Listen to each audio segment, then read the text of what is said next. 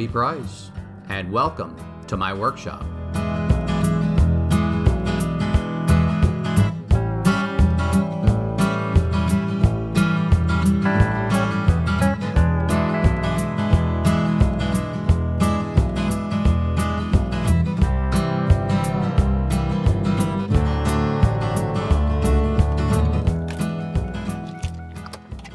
Well, I'm just back from the woodworking store. Got a couple of router bits, but I don't have a router table. I think it's time to remedy that situation. Come on inside, let me show you what I got in mind. Let's build a new router table. Part 1, a rolling foundation.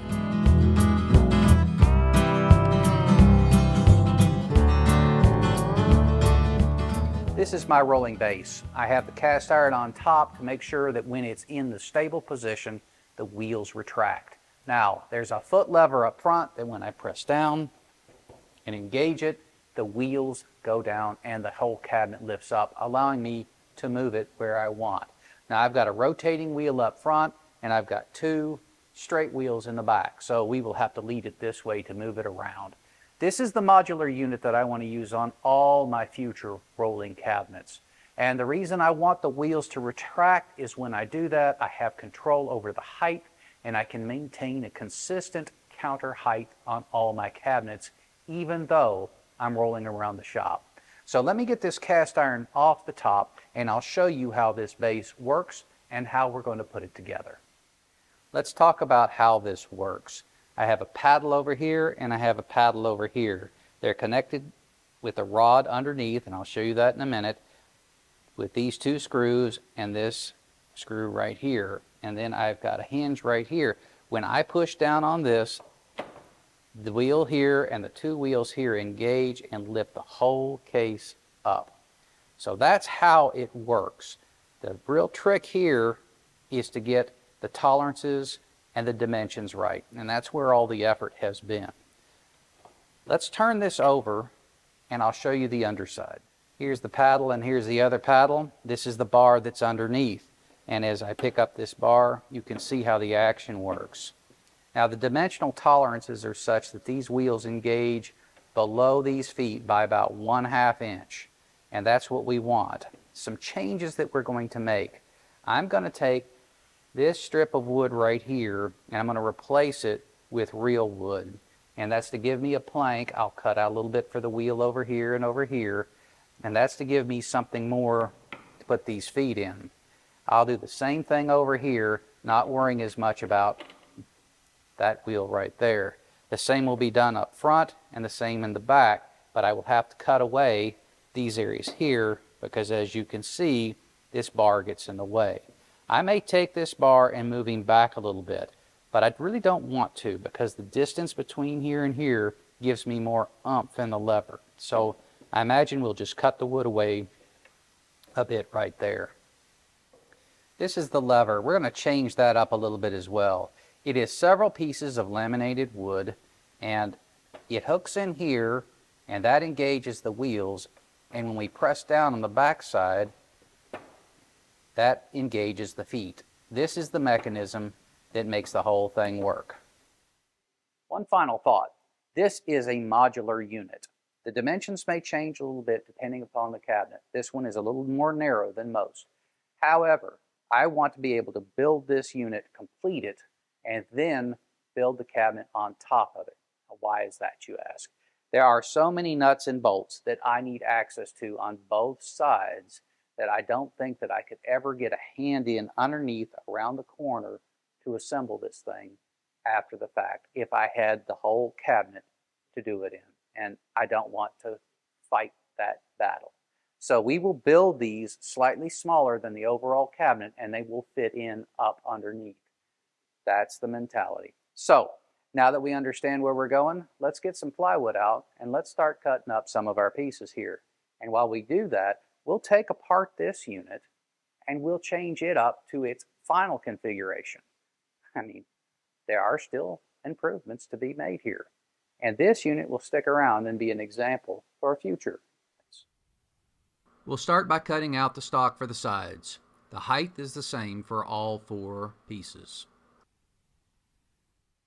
We're going to start with the bottom, and this is the plywood piece that the T-nuts are going to bite on. This is going to kind of encapsulate part of the bottom of the base. I have a stop set up here at 13 inches, and this will go across the bottom. We'll make the cut.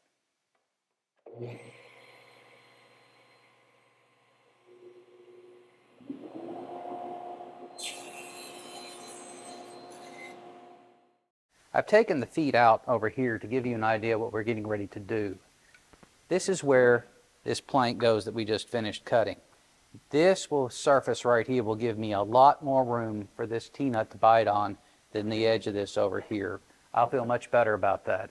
Additionally, it reinforces this corner, which is important because all this is screwed together. It's not glued. So a little bit of this reinforcement will help. Now, you're noticing right now we've got a cutaway right here. We'll do that on the bandsaw. I don't see that as a big deal. We've got the same thing going on over here with 2 cutaways over there. Now, I'm going to cut this back the 3/4 of an inch for the plywood here. This section will stay the same height for now, and I will notch this out to accept this piece. So, since we're rebuilding this, I'm going to take this apart. I'm going to make these changes on the table saw and bandsaw. I'm also going to cut these perimeter pieces out of some spare plywood I have in the back room.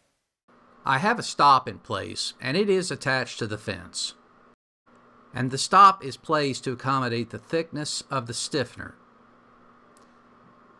This is where the stiffener is going to go, so you can see the area that needs to be cut out.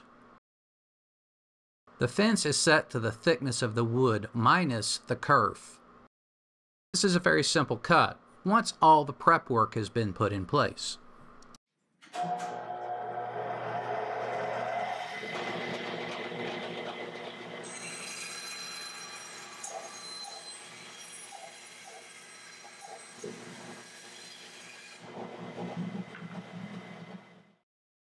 A good miter gauge is a good miter gauge, whether it's on a table saw or a bandsaw or just about anything. Don't be afraid to use it. This is a perfect application for this tool.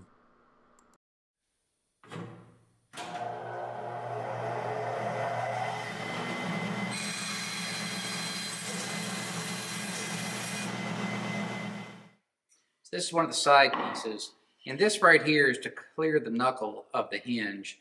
And I have this set up right now so that it does that measure on that side. We'll bump the fence back a little bit each time. We're not going to install the dado stack. Now I need to do these 2 and this 1, and that's all I need to do. Now, don't get it on the wrong side. This is the side that needs to be cut.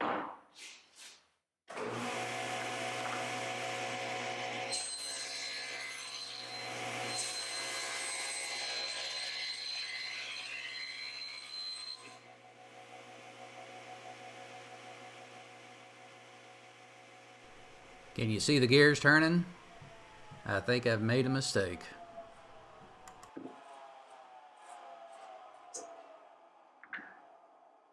What's wrong in this picture? Well, that dado's in the wrong place. Well, it's just one part of it, so I think we can get by with just reworking it. I'm not going to replace that piece. It's on the inside. Nobody will ever see it.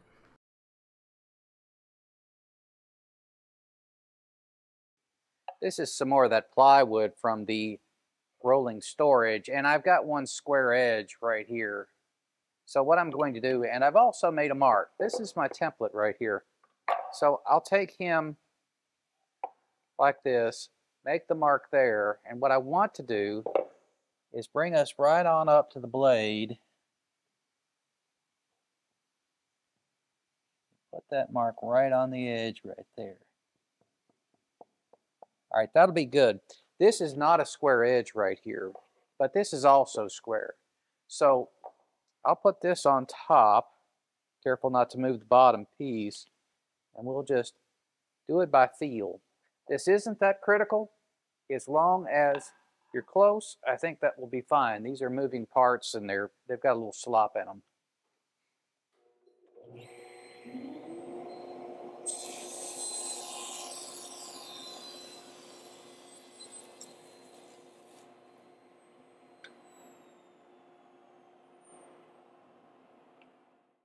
got my pieces lined up like this, and I need to get this situation in place. Now this is pretty good right now, and I want this placed so that this blade, it just comes down right there. That's going to be fine. So we'll take this off. In a situation like this, sometimes it's best to have a clamp down right here, and I think that's what I'm going to do. So I don't have to worry about it. I can focus not on holding this in place, but I can focus on this. Especially seeing as how I'm not going to get this cut entirely through. I've got some extra to go later. So let's go ahead and make this cut now, and we'll figure out how to get the other side.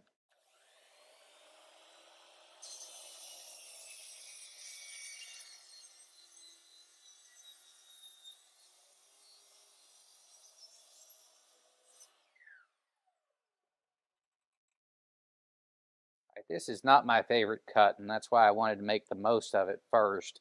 I've got this engaged now, and all I can do really, I've got this little bit supporting it here, but mostly it's going to be downward pressure.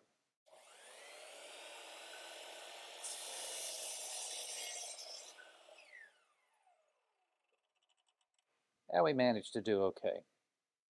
Well, this is the one of the few pieces left to do some woodworking on, and this piece goes between the two paddles, and it has to get thinner here to fit between them. So what I've got here, I'm at the drill press with a Forstner bit, and I've got my stop set up right here. That's about where I wanted it on the other one. Now, this is sacrificial, so the bit will go through, but that's where it's supposed to stop. This is my piece. So I will line it up with a fingertip, and there we are.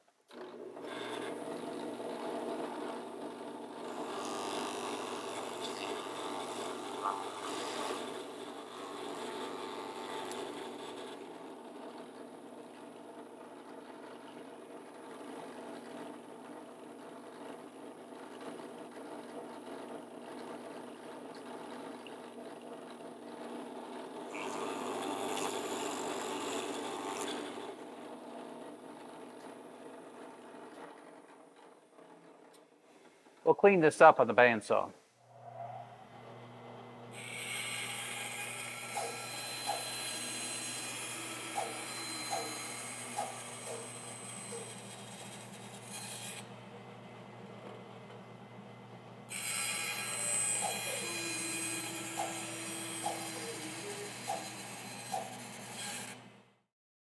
It's time to start looking at the foot pedal.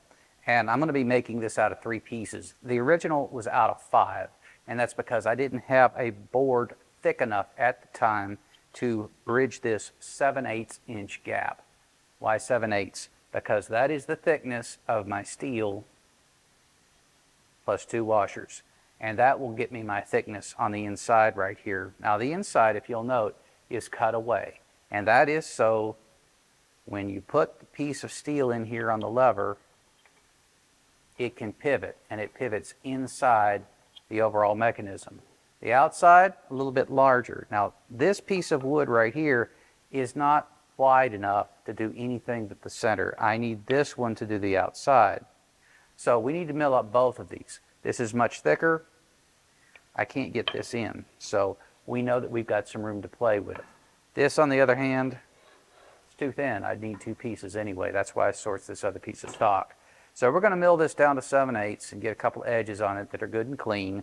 And we're going to mill this one down, part of it down to 1/4. And we'll build 2 of these. We'll start with the 1/4 inch section, cutting the template out on the bandsaw. I've cut out 2 templates on the bandsaw, and I have sanded them flush on the oscillating belt sander. And these are my templates. And I have a hole drilled here, and I know that it works because I tested it out with a piece of that iron square bar with a hole cut about 1/2 inch in from the end. So I'm happy with these. I'm going to trace these out on some stock, do a rough cut on the bandsaw, and then we will do a final cleanup cut on the bandsaw after the glue has set, and then take them to the oscillating belt sander to sand them to final dimension.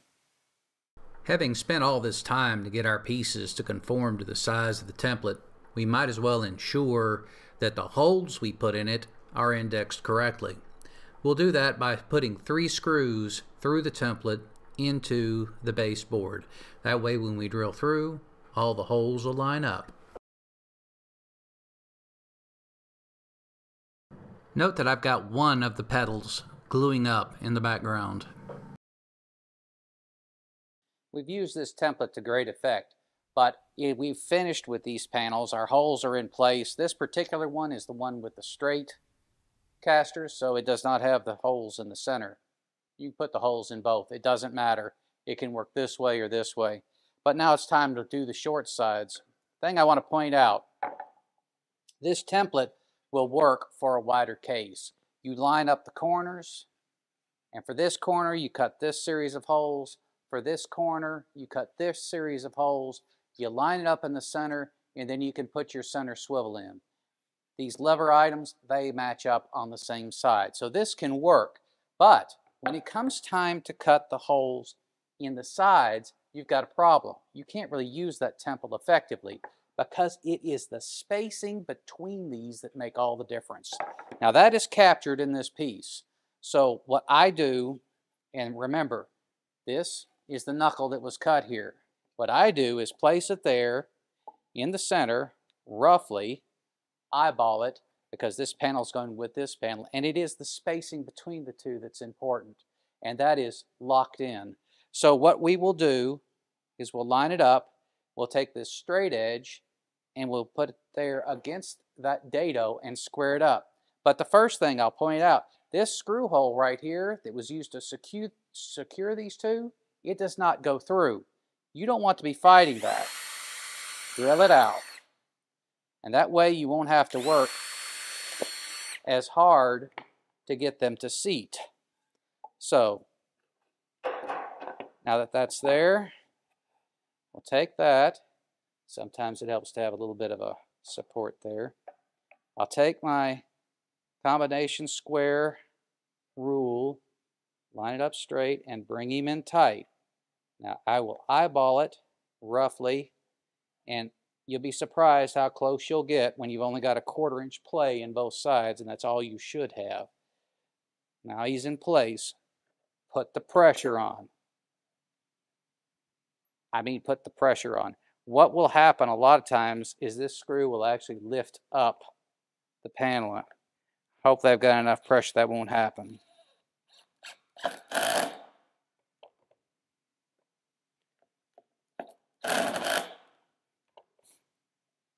That's good. That side's still good.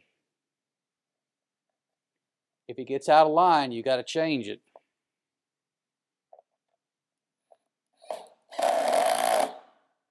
All right, we're in place. Now, you might ask, if I moved them back and forth, I might have different spacing between these two. I didn't have to do that this time. The only thing that you need to do is make sure you keep this panel with this side if you have a larger cabinet, and it'll work out fine. So I'm going to go to the drill press, drill these out, and we'll start the next step. It's time to start to cut the holes for the hinges in the long face. There's only one of them.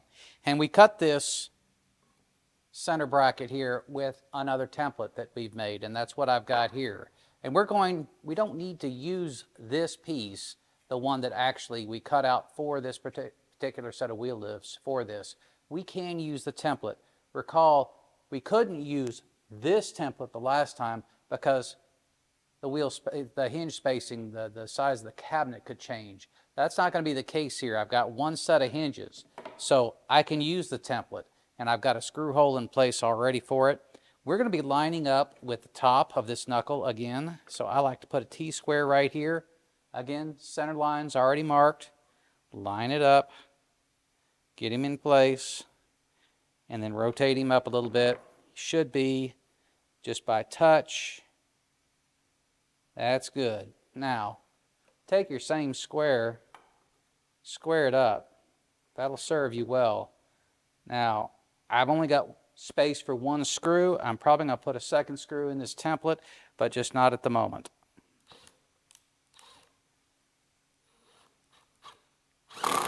Yeah, you see them lift up that way? Not really what I wanted. But at the end of the day, it is still square. and it's still tight, so I'm in good shape. So I don't think I need a second screw in there. This thing is pretty stout. I'll take this over to the drill press and we'll get this drilled out. Now there's a hole in the other side where the lever comes through, and that's what I'm cutting right now. And I put in 4 holes at the corner. We'll try to get it as close as we can. A jigsaw is not the best tool, but we'll do the best we can with it.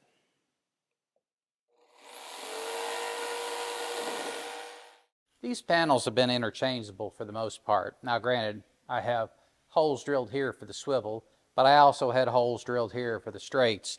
I did not drill the swivel holes on the other side, so it's obvious that I have one side versus another. And now it's going to be finalized because these 2 panels, they need a 45-degree angle cut in each side to accommodate the hinges. So we're going to cut this side over here and this side over here, and that's going to lock this in place. So it's off to the table saw. We've got this marked here, and of course the other one marked on the other side, so we know. I have a sacrificial fence here, and my blade is just right up next to that. Now, you need to be to this side of this blade because it may shoot out back there, and when it does, it's going to hurt.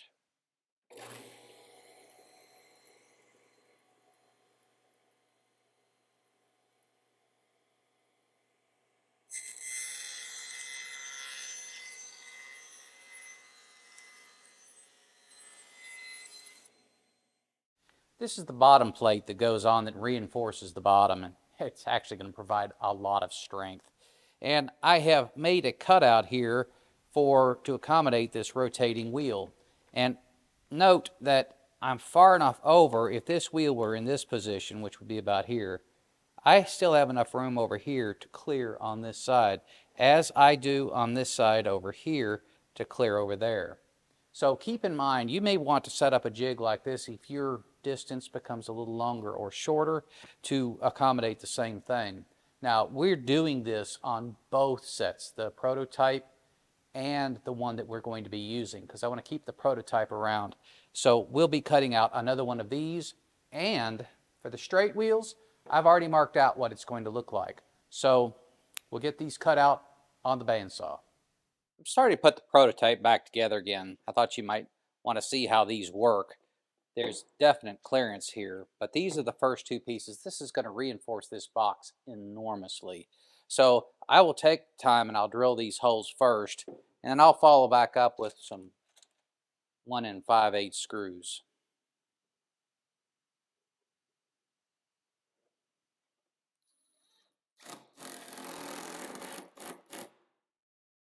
I've reassembled the prototype because I want to test this foot pedal, and it works. It works quite well, but it has a tendency to flip back, and that's not what I want. So what I have done is I've put a spring right here that will put just a touch of pressure on the bottom of that steel lever, and it works great now. Word of caution: when you put a little screw in here and the grain direction is running even with this foot rest right here, you can split this wood. Pre-drill that hole. Assembled, and it is working just fine. So what do we got to do next? Are we finished? No. I want a piece of stock here and a piece of stock here so that I have something to screw the cabinet to. And I do not want it higher than this because that takes away from the overall space I've got on the cabinet. So we're going to recess this. We're going to trim off a full inch here. We're going to notch this an inch over here on each side and that side as well. So we'll take this to the table saw and the bandsaw and get that done. I'll reassemble the whole thing again with the new stock in place, and we will assess how that's going to work with the new unit.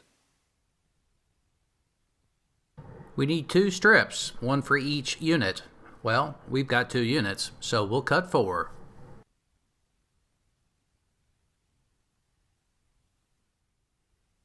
We'll cut all 4 strips to length at the same time.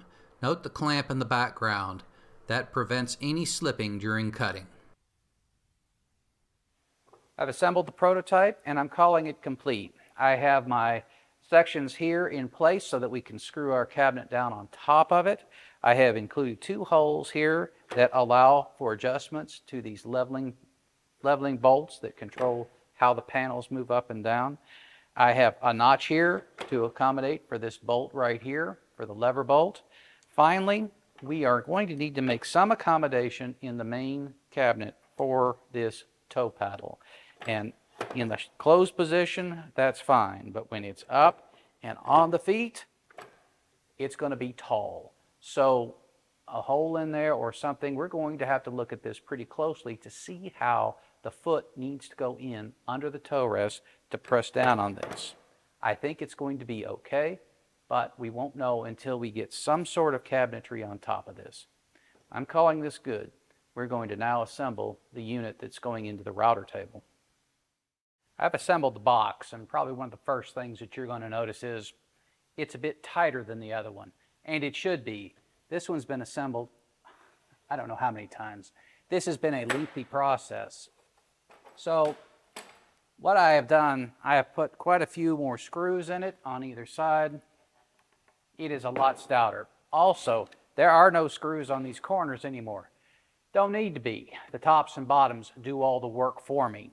So the next step in this process is that I am actually going to countersink all these and use a slightly smaller bolt. So we're off to the drill press. All this will be disassembled, and I'm going to countersink all these holes. I think you can see now, if I had tried to assemble this thing with all the pieces in place, it would have been impossible to get these nuts and bolts. I am using a 1-inch thread plus the head of the nut as the new screw, and it is proving to be quite good. As a matter of fact, it's better than the other one. Once I get the nut on, there is just barely a little bit outstanding. Plus, when you countersink these holes, give yourself just a little bit of extra so that the bolt is a bit proud. When you wrench that thing down, it'll be flush. There's a lot of bolts, but the assembly process is going pretty quickly. So the next step involved in this is actually start cutting steel. And we've got our pieces in place so we can take some measurements. Let's head over to the friction saw and we'll cut those pieces and we'll start to drill some holes at the drill press to accommodate our paddles. I've got 10 inches marked on my cross piece, so I'll go ahead and make the cut here.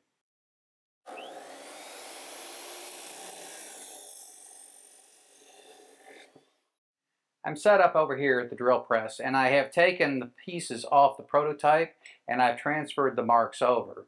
That's the first step. Second step is to get your 1/4-inch drill bit into the drill press. I'm using 1/4-inch on all my nuts and bolts, so that's what I'm going to stick with here. I have also taken a piece of scrap and I put it on here. That is to catch the filings and the oil. If you will take a drop of oil and put it on the spot that you're drilling, you will find that it makes a lot of difference in how smooth it cuts and how much longer your bits will last.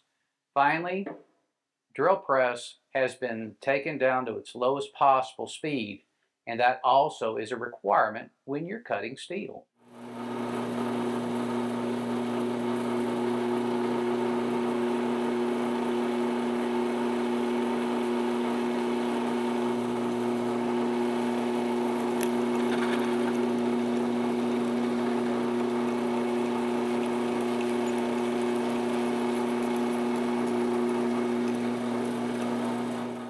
Right now, we're going to bevel this bit out.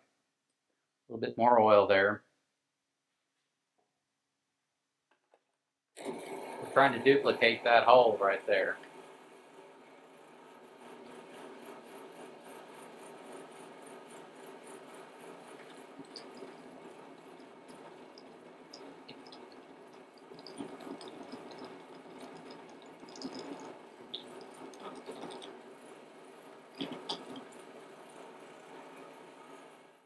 I'm down to the feet, and we're going to be using some old feet that I have reclaimed from an old demo project from a number of years back. These are 5/16, and I've got a T-nut accordingly. Now, what I want to do with this T-nut is I want to go ahead and recess it so that it's just at the surface, and then I'll drill out the barrel after that. And finally, once I get it in place, I will actually drill a very small hole for each of these T-nuts, the little prongs, and that will go a long way for making this go in lickety split. Now, what I have done here is I've taken a piece of plywood on both sides to mark the edge and then offset the appropriate amount. And I've got a jig here that helps me keep it in place, and it's just a simple matter of drilling.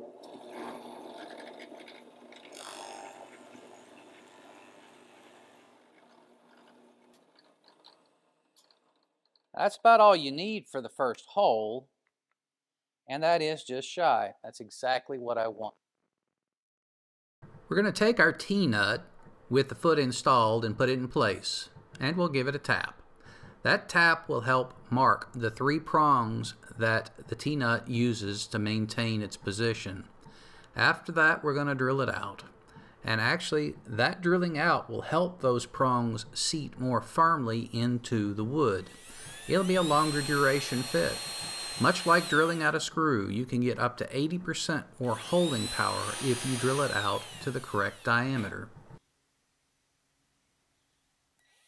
Well, here they are. This was the original we started with, and we've made a number of improvements, anywhere from cutting out notches to trimming it down to a narrower profile and adding reinforcement. And we took those learnings and we brought it over to the one that I'm going to be using for the router table. And some more additional improvements as well. I use smaller bolts on the paddles, so I don't have to worry about drilling these holes for clearance. I've recessed all the bolts, so when we put our panels all the way down on the sides, we don't have to cut holes for them. That'll be a lifesaver. I like the foot pedal. It works great. Push down on it, and we're rolling. Push up, and we're solid on the floor.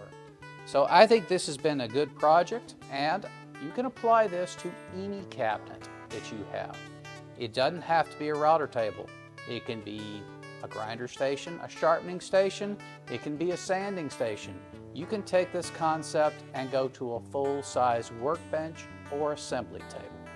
All you need are some of the templates, and I've saved those. So we're going to step off on the next episode and start working on the cabinetry for the router table. So I hope to see you there in Roby's workshop.